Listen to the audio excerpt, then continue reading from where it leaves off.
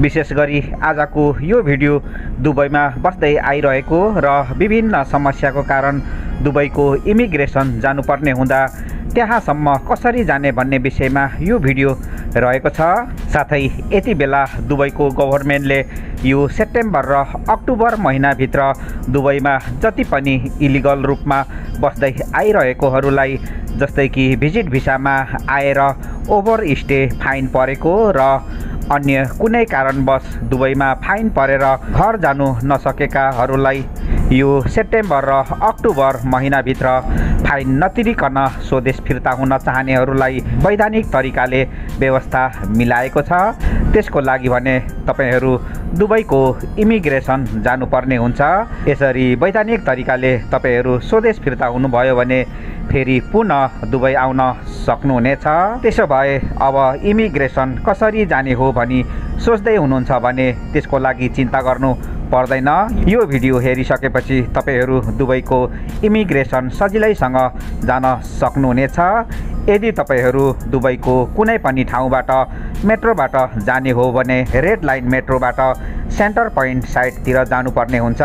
अन्तिम स्टेसन हो centre point, जसलाई रसिदिया भनेर पनि भनिन्छ। यदि तपाईहरू ग्रिन लाइन मेट्रोबाट जानुहुन्छ भने तपाईहरू बर्जुमान र युनियन भन्ने ठाउँमा चेन्ज गर्नुपर्ने हुन्छ।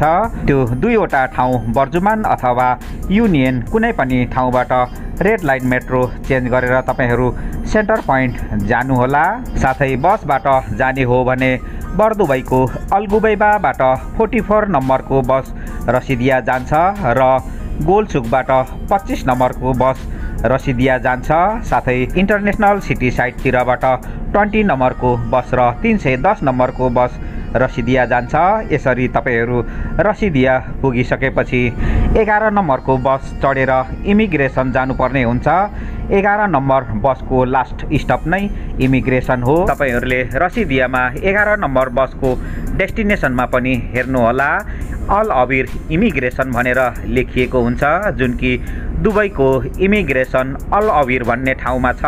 यसरी तपाईहरू 11 नम्बरको बस चढेर जानुहोला। 11 नम्बरको लास्ट स्टपमै छ इमिग्रेसन र 11 नम्बरलाई त्यहाँ पुग्नको लागि कम्तीमा 45 देखि 50 मिनट लाग्नेछ।